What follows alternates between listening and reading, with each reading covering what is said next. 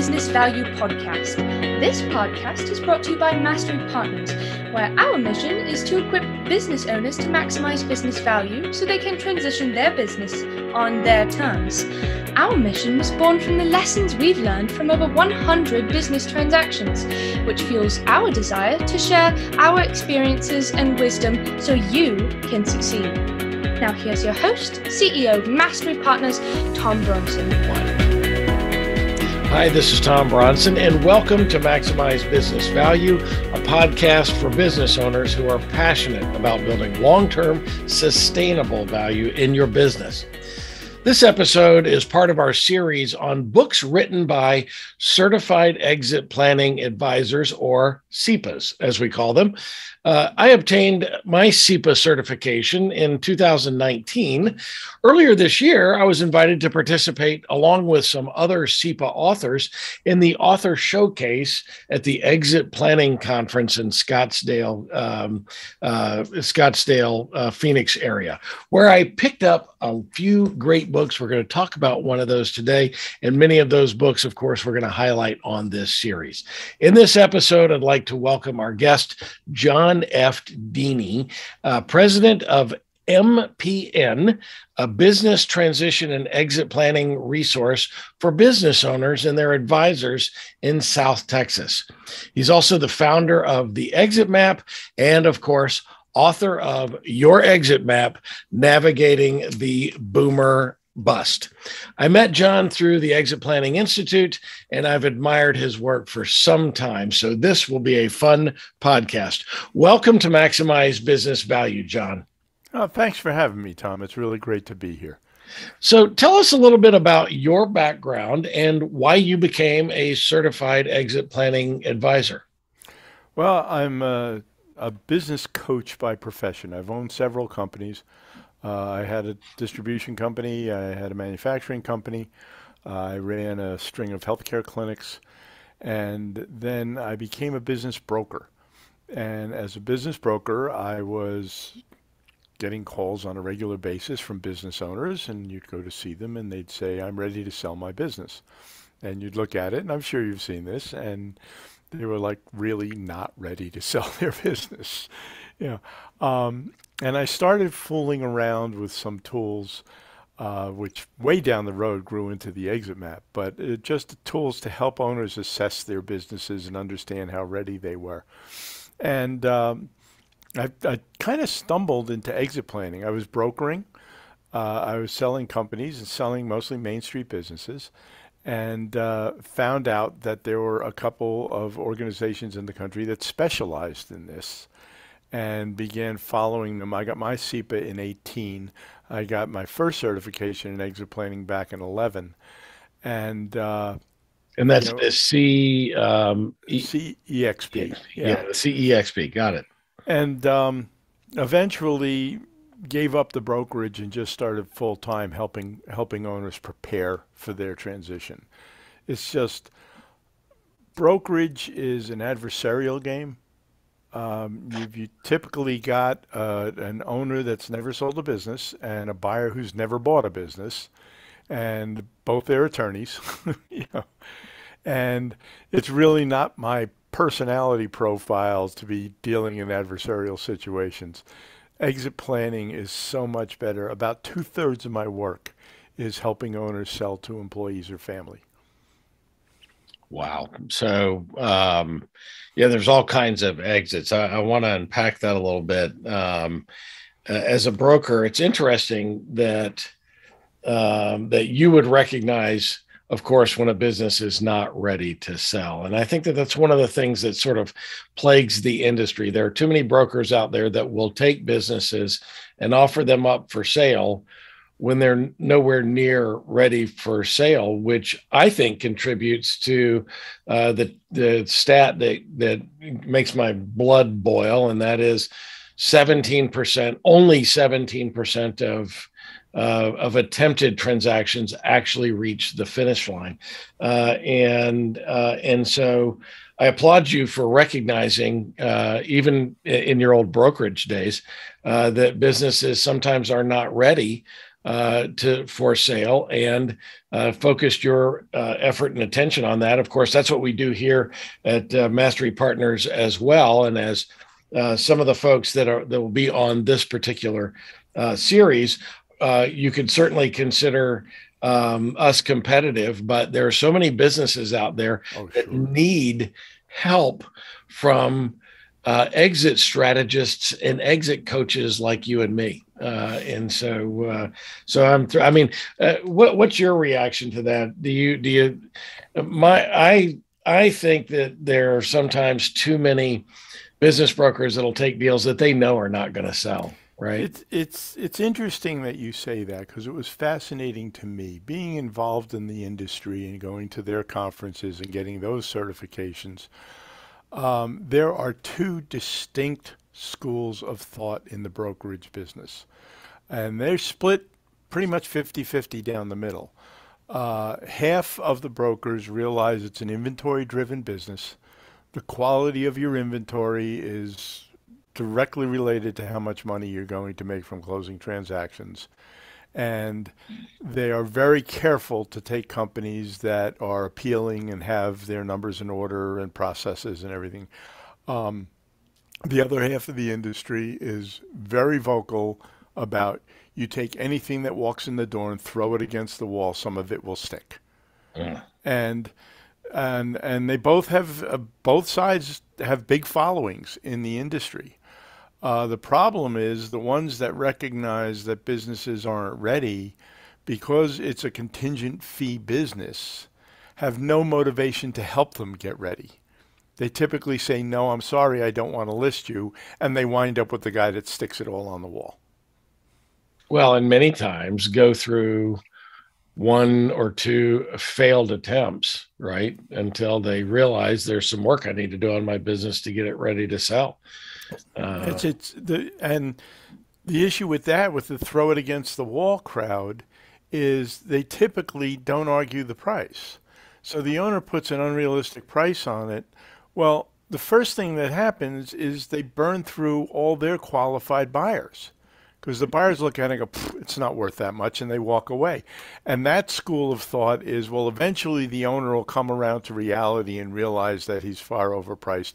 And eventually, after going through the pain of having lots of people walk away, he'll bring it down to a level we can sell it at. But I can't do business that way. No.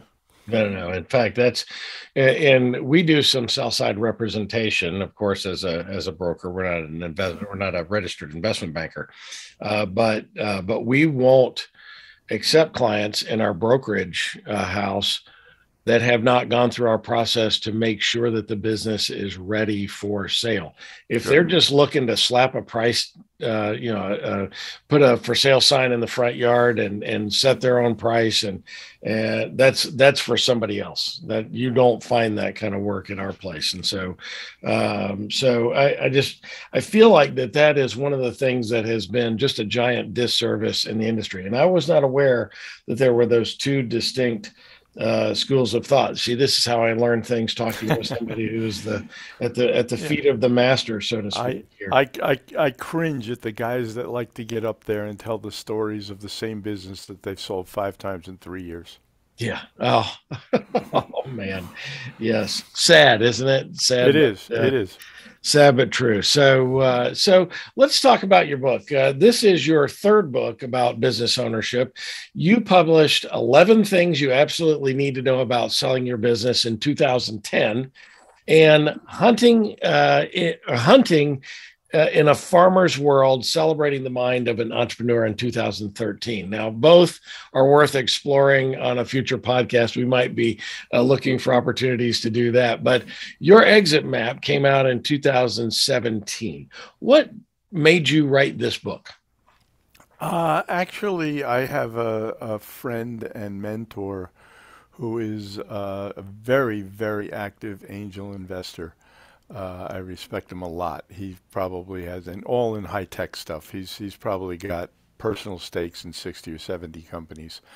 And, I would have lunch with him or a cup of coffee and talk to him about the tools that we were putting out, that the advisors subscribe to help owners walk through the process of understanding what they need to do to be ready.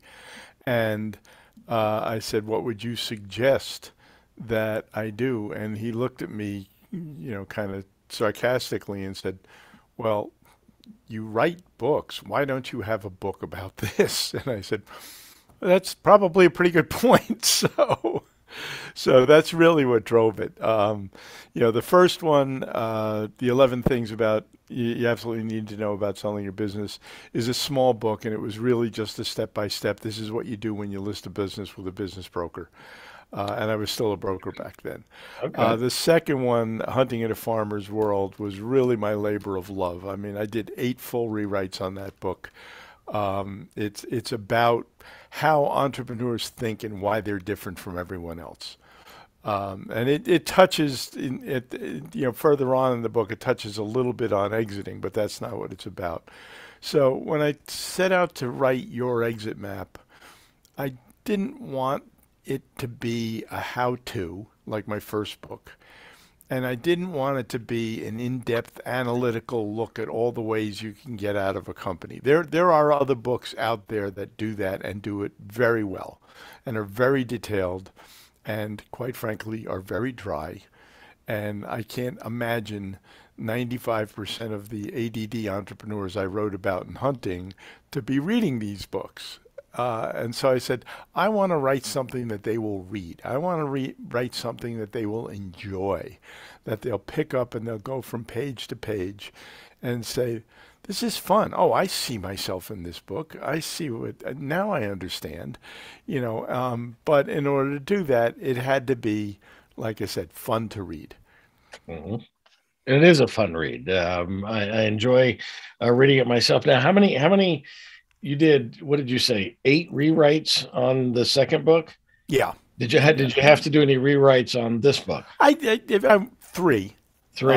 The old saying in the author world, as you know, is there's no good writing, there's only good rewriting. So yes.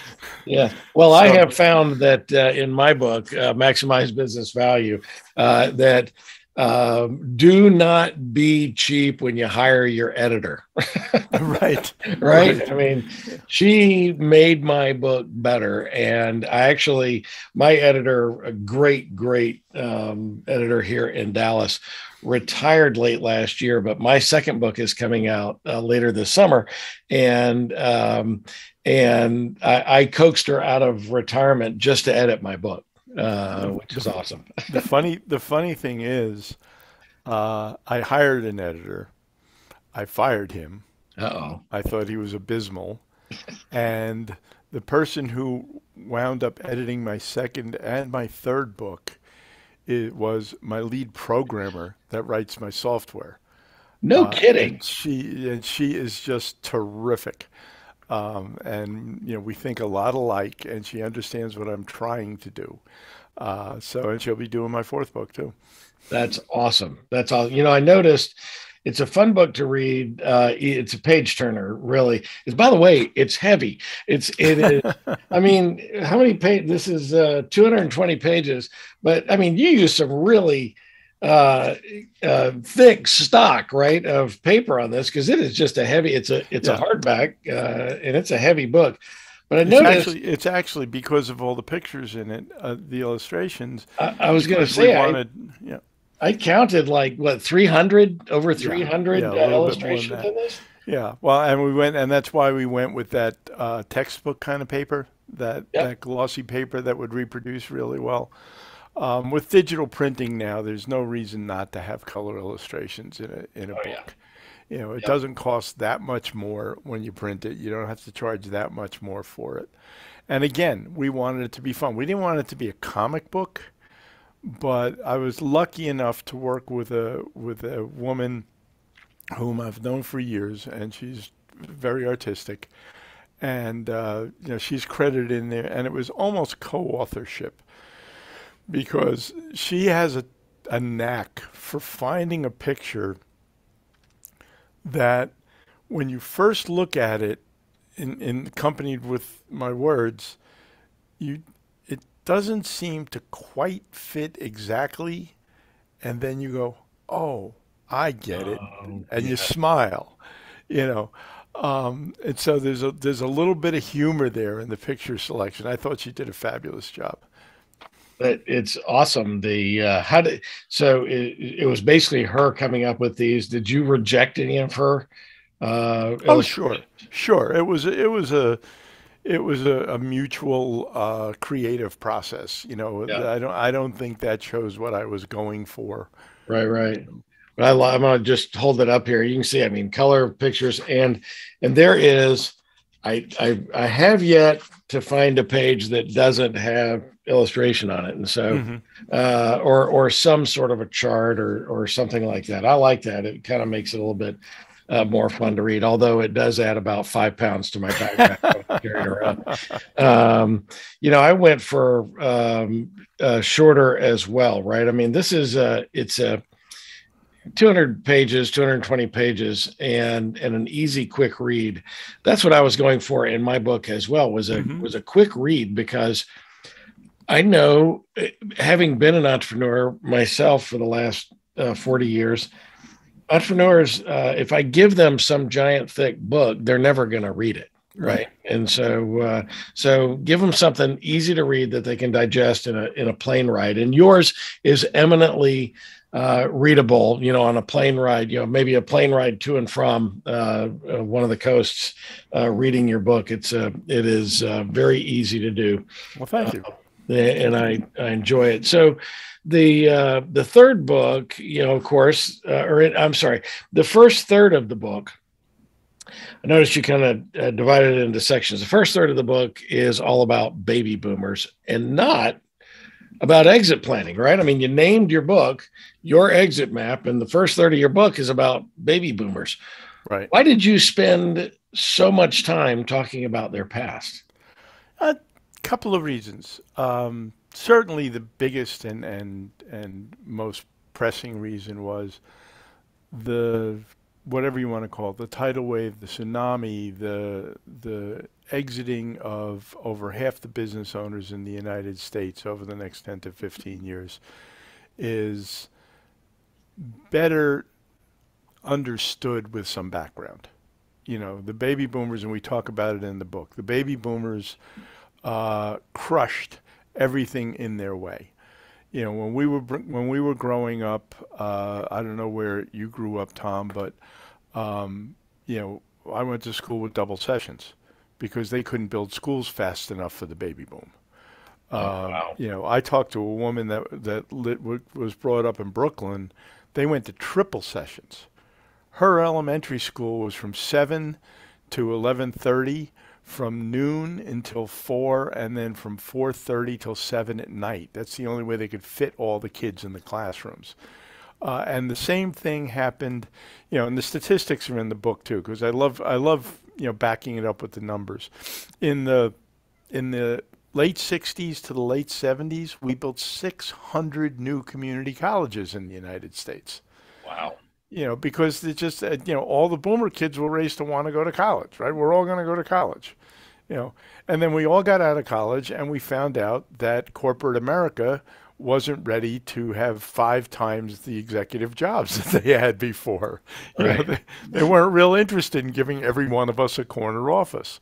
So we became entrepreneurs in record numbers. Baby boomers are twice as likely as the generation before or the generation after to own a business. Really?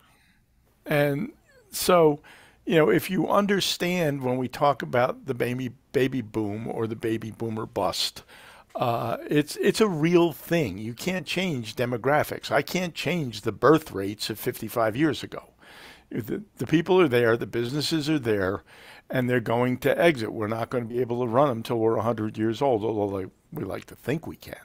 Right. So, that, of course, it's entertaining. The second reason is people love reading about themselves, and there's nostalgia there. They look at the old television shows, the pictures of families sitting around watching Milton Berle or somebody like that with those little tin TV trays in front of them.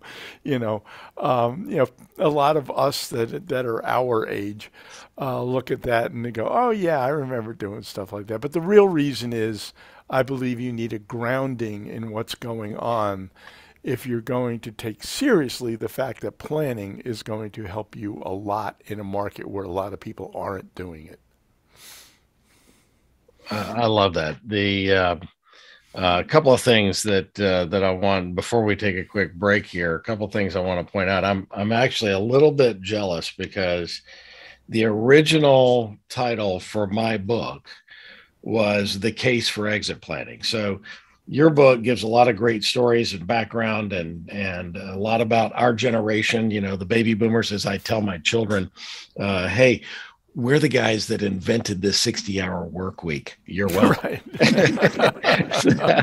So we like to work, right? We do like to work. But part of that is competition. Yeah. Part of that is, again, there was so many of us trying to get the same job or the same opportunity that the only thing we had was the ability to outwork the next guy. Yep, that's exactly right. And that's still a very high percentage of the 6 million, what I call small businesses, kind of the lower middle market, 100 million and below. There's about 6 million businesses that employ people, and still the highest percentage of those is owned by baby boomers. And the youngest baby boomer, by the way, is 58 years old now. Right. And so, absolutely. So I'm the guy who came through. I was the last baby boomer through the door, and we closed and locked it as soon as I got through. I'm a little jealous. Look, when you came through, we said, "Oh, no more of that." Yeah, please. Yeah, stop it. Yeah, the ones that were, that's funny. You think about this. Our generation spans 20 years. Yeah. It's crazy, right? I mean, the people that are born in my parents were in my generation. How do you like that? But the reason I'm jealous is because the original name for my book was called The Case for Exit Planning, because I wanted to lay out for business owners the reasons why they should be thinking about planning their exit, that, not having some circumstance thrust an exit strategy upon them. It's important for business owners to think about it and plan it so that they have control of it going forward. So I wrote the book and I gave it out to a bunch of my clients, and still it's just a soft copy, right? And said, hey, would you mind reading this and give me any thoughts or input? And the two most common things I heard were, number one, I hear your voice. I hear your voice in the book, which I think is a wonderful compliment, right? I hear your voice in reading your book. But the second was, if you decide to call it, The Case for Exit Planning, don't bring it within 50 miles of my office or you're fired. And what is this allergy of especially baby boomer business owners to the word exit? It's like a dirty little 4-letter word. What's your perspective on that? It is. As a matter of fact, I have a piece that I wrote that's coming out in a couple of weeks. And maybe I'll send it over for your blog. It's dealing with the E word. It's on a practical level, it's like committing to a 5-day-a-week workout regimen. Everybody knows they should do it, but we can start tomorrow, right? Right. So I love that analogy, by the way. So it's easy to put off. And the other thing is, and this is one of the things, and this is what my latest book is about, is the fear of the unknown. Who am I if I'm not a business owner? You're Bob at Bob's Widgets. You're Bob at Bob's Widgets when you go to the Chamber of Commerce. You're Bob, the head of Bob's Widgets, El Jefe, when you walk in the door every morning. You're Bob of Bob's Widgets at church. You walk through a wedding and your relatives there, and they go, there goes Bob. He owns his own business, that's who you are everywhere, all day, every day, 24/7, 365. Who are you if you're not Bob of Bob's Widgets anymore?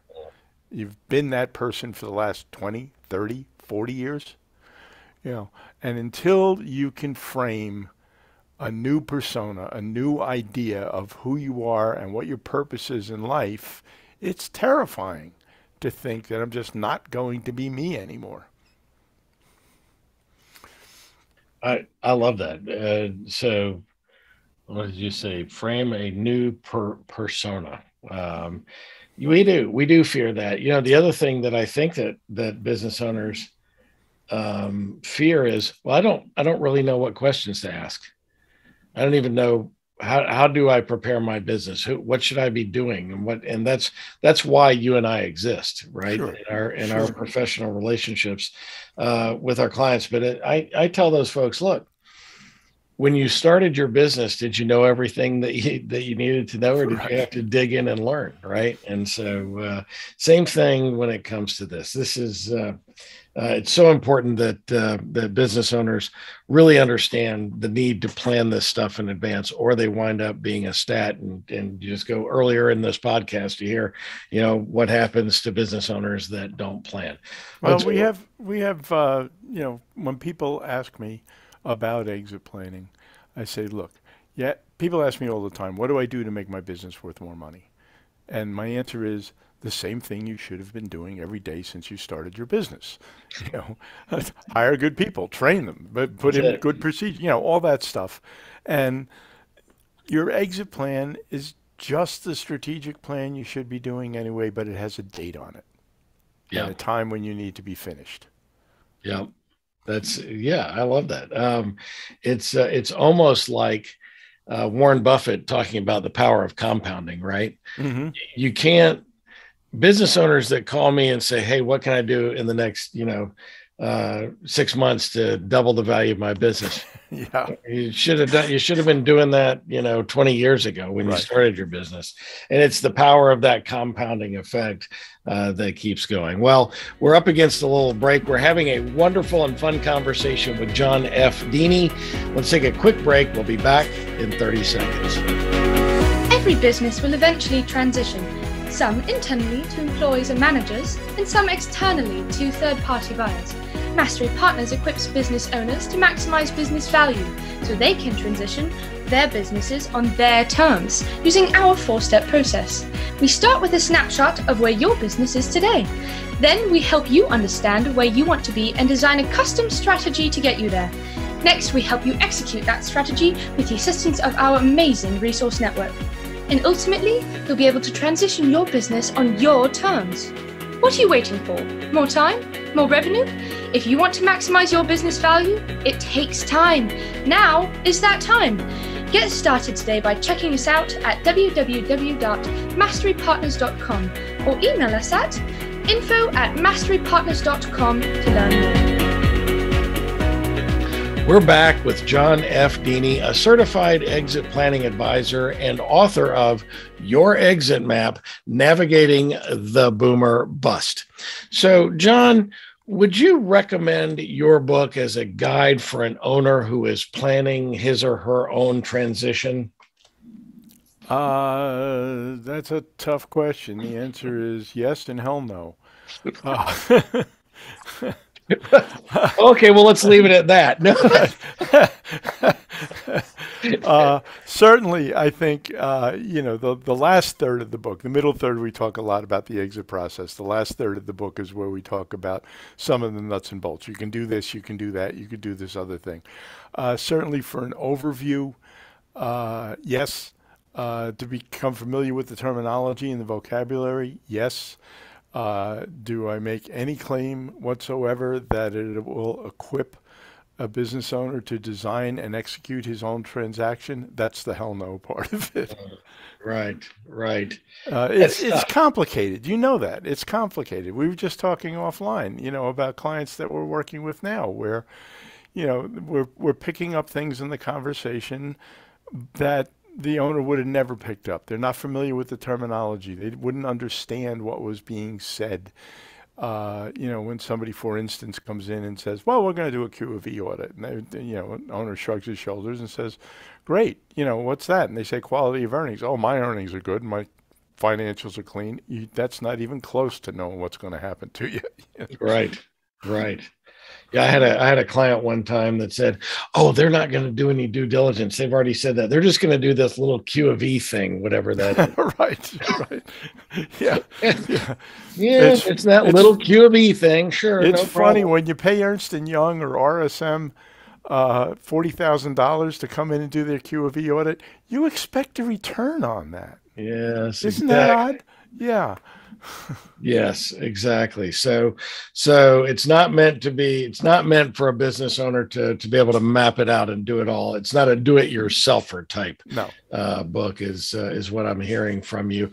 You know, there's a lot of what I really enjoy in the book are tales from the trenches. So why did you use these stories and put them in the book? Well, I love stories. All my books have stories, and always will. Stories are the oldest way for people to assimilate information.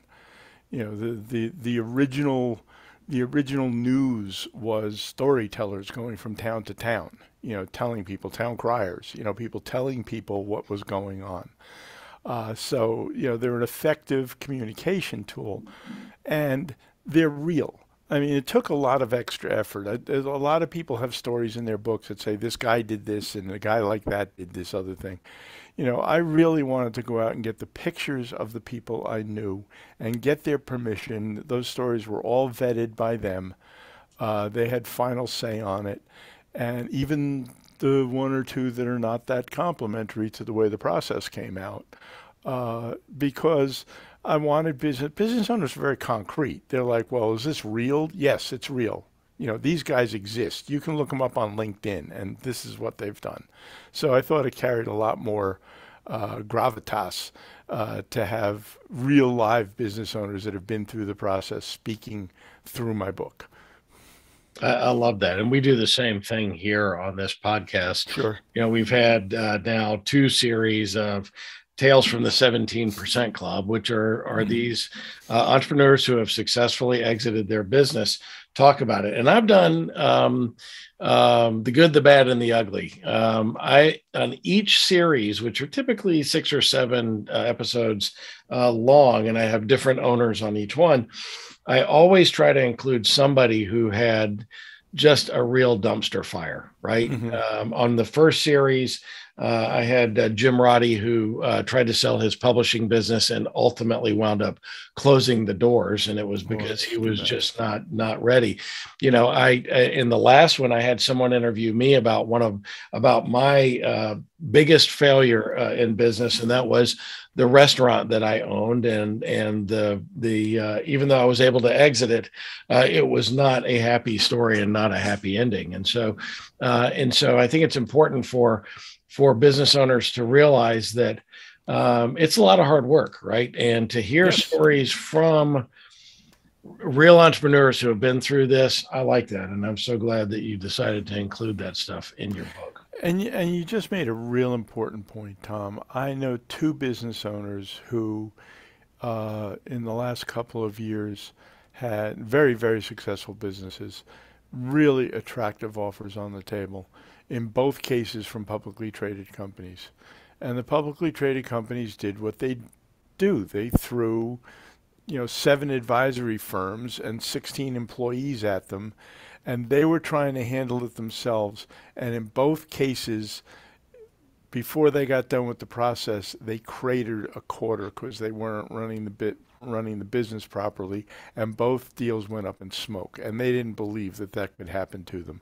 But the buyers were only too quick to go, oh, so it's really dependent on you, and you weren't paying attention, and it went down. Thanks, but no thanks, and they walked away. And these were both very high 8-figure deals.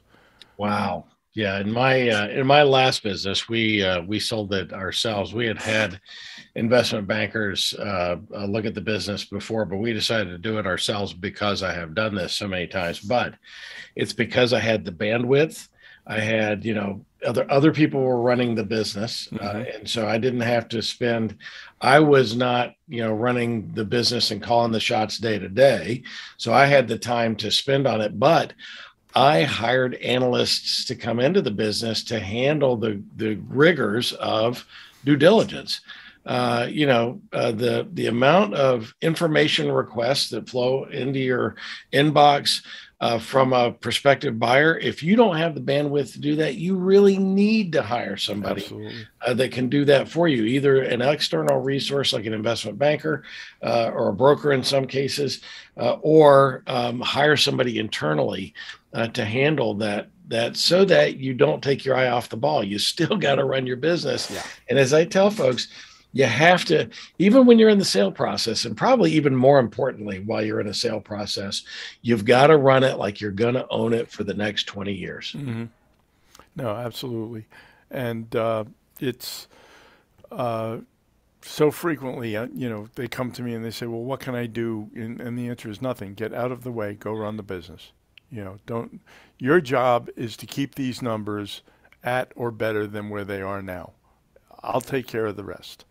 And it's difficult for them because it is distracting and it is different and it is fun and they like being part of the process. And of course we keep them involved. Of course we keep them informed. We don't just say run along and go run your business. Run along, little boy, go run your business. Yeah. But I had a company. I was commuting to New York City for 2 years.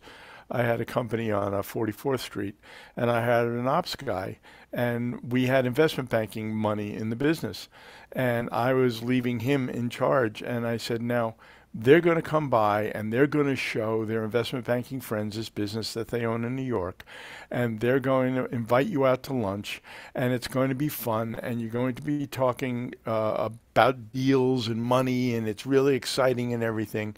And if you take your eye off the ball and run in this operation, they're going to fire your ass. And they did. I'm sorry, fire your butt. That's all right. I think most of our listeners have heard that word before. Yeah, and he didn't listen. I went back to Texas. He was running the operation. 5 months later, they came in, they fired him, and they said, you're not paying enough attention to the business. He said, well, that's because you guys are dragging me out all the time to meet these guys and do this stuff. And they're like, we don't care. You're gone. Mm-hmm. Yep. Well, and the average tenure, I think, of a CEO that sells his business and continues on with that business, the average tenure is 17 months, I heard recently. Mm-hmm. And that's because you're no longer calling the shots. You got to be really comfortable with somebody else calling the shots. And when I've sold two good-sized businesses, one to a publicly traded, actually both of them to publicly traded companies. I was going to say one to private equity. We flipped it into another publicly traded company. Well, the first time I did that, and I sold my business and I went to work for that publicly traded company, I learned two really important things about myself. Number one, I was a pretty darn good CEO, right? I'm good at calling the shots and surrounding myself with the right people and all that. And number two, I'm a terrible employee. If you look at my bio on the back flyleaf of the book, it says people refer to John as a serial entrepreneur, but he prefers the term chronically unemployable. Yes.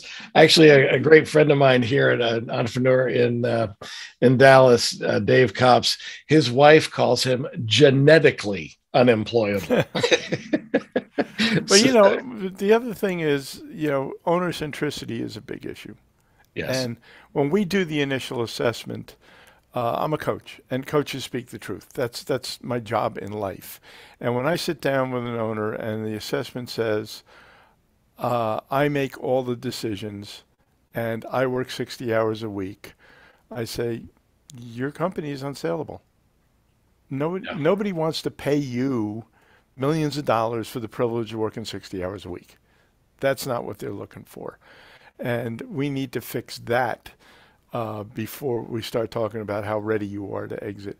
Because what entrepreneurs don't realize is the management team, whether you're going to sell it to the management team, whether a third party is going to come in and buy it, how deep your management team is probably the single biggest factor in the value of your business. Yeah. Oh, yes.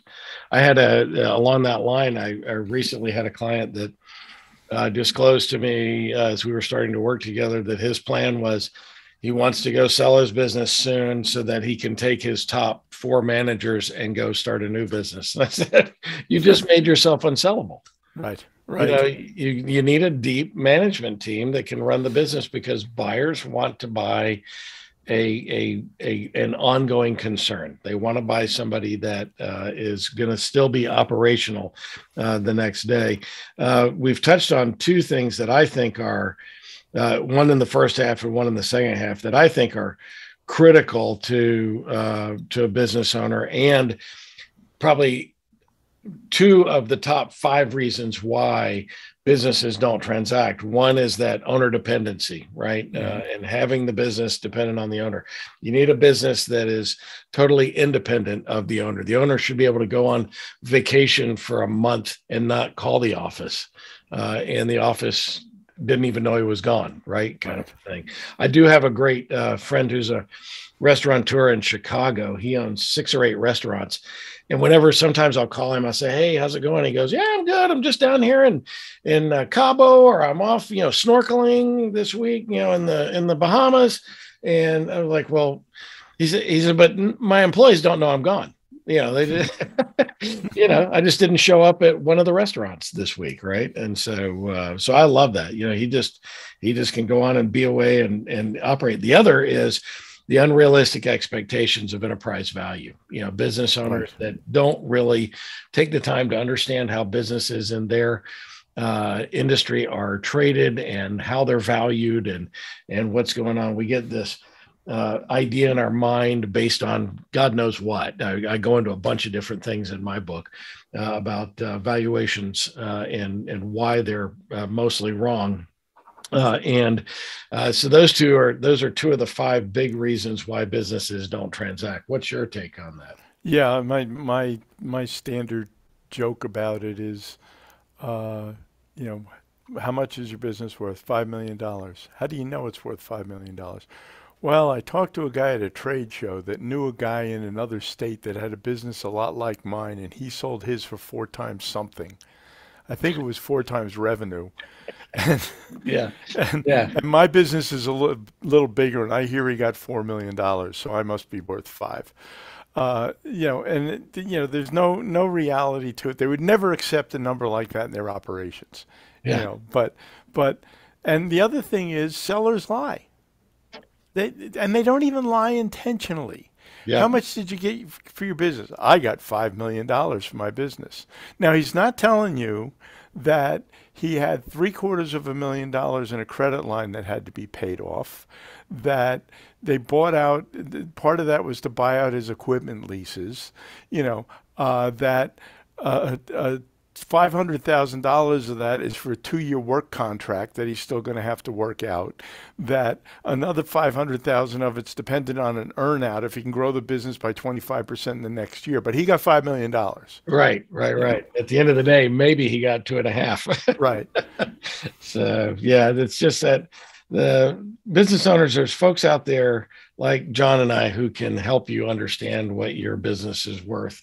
And so please don't guess. It's real easy to find out, how businesses in your industry are trading. In fact, we've got a spot on our website that gives a free valuation, or at least an idea, kind of a ballpark of where it should be. I hear that you're writing a 4th book. What is that all about?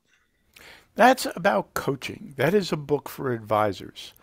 We're kind of passionate. You've heard it. I've heard it. 2 different surveys, EPI in 2013, Value Builder this year, have found that 75% of business owners are anywhere from regretful to profoundly unhappy a year after they sell their businesses. Mm-hmm. And that's embarrassing for us as advisors. And I believe it's because people, and we talked about it a little bit earlier in the first segment, people don't dig enough into what's next. What's your purpose going to be? Who are you going to be when you aren't the business owner? And it's easy to understand. You're being paid to give advice. And, we've all had it as consultants. You go in and you're querying somebody about their business and they're telling you more and more, and you come back for the second meeting and you start asking them more questions about the business, and they go, hey, I'm paying you a lot of money. I'm not doing it just so I can tell you about my business. You go, okay, enough questions. I'll give you advice. You know, and you're paying me for advice. I better start throwing out some advice here. That's right. And you know, you've got to set expectations. That's going to take you a while to give good advice, because you don't know what options the client's looked at already. You don't know what his ultimate goals are. You know, and you know, yes, you're going to walk in and he goes, I want to sell to a third party for $5 million within the next 2 years. Okay, that's great. But too many folks, I think, are running out and saying, okay, here's the plan. We're going to go for $5 million in the next 2 years. This is what you're going to have to do. And that may not be what he wants. He may want to be able to travel, work at a charity, spend time with his grandkids. He may want to make sure his employees are taken care of. He may be in a small town where his name's been over the door for 100 years and he wants it to stay there. There's a lot of other factors than $5 million in 2 years. You know, and I feel too many advisors don't dig into that. They get the client's first impression. When I was a broker, people will call you up all the time. I want to buy a light manufacturing company. Why do you want to buy a light manufacturing company? Well, I don't want a restaurant, and I don't think I want to do retail, and I don't have any professional licenses, and I don't know how to build things, so construction's out. So by process of elimination, a light manufacturing company is all I can buy. Well, that's not true. You and I know that people buy other kinds of companies all day long, and it's fine. But, you know, they've gone through this thought process and come out with something, and too often that thought process is the thing they tell the advisor, and the advisor says, okay, let's make that happen. Interesting. Yeah, you're right. All day long, you don't necessarily, if you've got good business skills, right? They're fungible. It's like it's like what I tell salespeople. I started my career in sales, right? A great salesperson can sell anything, right? And you don't have to have specific knowledge about that. That's an interesting take on that. We're going to have to get on a couple of these last questions, but before we do, tell our audience a little bit about your practice and how you help clients drive toward their ideal exit.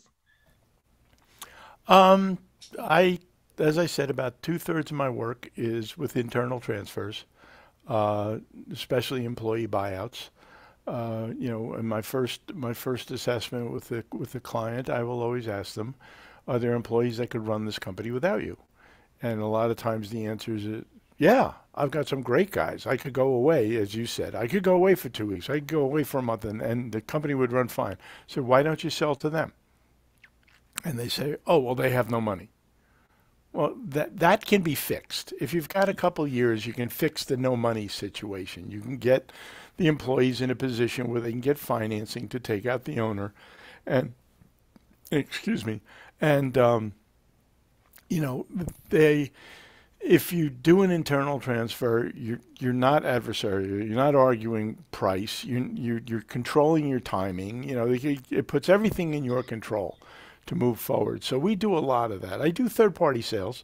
I don't broker them. I don't list them on the sites and market them. But I do a lot of transaction support for people that come to me and say, "Hey, somebody came up and said they want to buy my company. What do I do now?" You know, I've got that, and then I've got the exit map. The exit map are the tools, the coaching tools that we've created that we sell on a subscription basis to advisors around the country who have bought into our concept of you need to get deeper with the client before you go putting them on the market.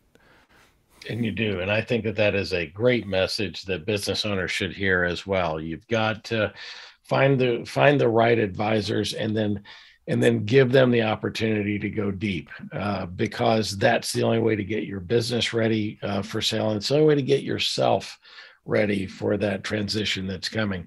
Well, one last business question, John, and that is, this podcast is all about maximizing business value. What's the one most important thing you recommend business owners do to build value in their businesses? Work less. Work less. I like it. Very simple. Work less. Yes. And that's a winner chicken dinner. That's probably the shortest answer I've had on that. And it's a mouthful, and it's a lot to unpack, but we're running out of time. So I have to ask you our bonus question. Our listeners listen all the way to this point to find out how you're going to answer. What personality trait has gotten you into the most trouble through the years, John? Oh, impulsiveness. Very much so. No, you? Yeah. My employees, I come into my employees and I say, we're going to change such and stuff. And they moan, they groan. But you know what? I'll finish, if we've got a minute, for a quote by Larry Linney, who wrote Make the Noise Go Away. And I had Larry down to talk to people. I had about 300 people in the room. And Larry said, we had business owners and their second in commands. And he said, you second in commands, how many of you complain that the owner doesn't do things according to the procedure, that he doesn't do the way that they're supposed to be done, that he's always doing something off base that you have to go and clean up? They all raised their hands. And then he said, owners, keep it up.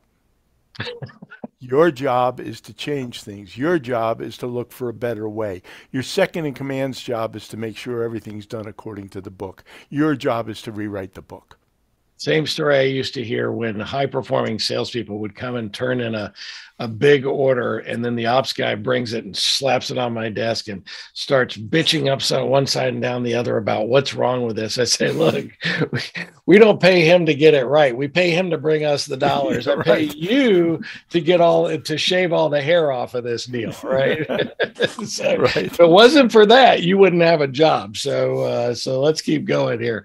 How can our viewers and listeners get in touch with you? Actually, we're in the middle of converting the website. johnfdini.com is still out there, but if you go to it soon, it will be it will forward to the exitplanning.coach. The exitplanning.coach. I like that. So, John, thank you for being our guest today. I appreciate it. Thanks a lot, Tom. It was a lot of fun. Really enjoyed it. Look forward to you asking me back. Oh, I absolutely will. We want to talk about those other books and then the next one that's coming out. So you can find John F. Dini at the exit. What did you say? The exitmap.coach or johnfdini.com. Yes. Yeah, those are the places you can find him. Of course, you can find him on LinkedIn. Use John F. Dini, D-I-N-I. And, of course, you can always reach out to me, and I'll be happy to make a warm introduction to John. We're going to be adding links to his books onto our website this week. You'll see them on Wednesday when we do the blog post, and, of course, on Friday in our newsletter. So be on the lookout for that. Give you a great opportunity to be able to buy his books.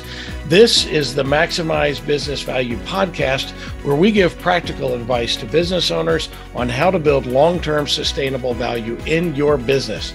Be sure to tune in each week and follow us wherever you found this podcast. We would appreciate that. So until next time, I'm Tom Bronson, reminding you to learn as much as you can about exit planning by reading great books written by CEPAs while you maximize business value. Thank you for tuning in to the Maximize Business Value podcast with Tom Bronson. This podcast is brought to you by Mastery Partners, where our mission is to equip business owners to maximize business value so they can transition on their terms. Learn more on how to build long-term sustainable business value and get free value-building tools by visiting our website, www.masterypartners.com. That's master with a Y, masterypartners.com. Check it out.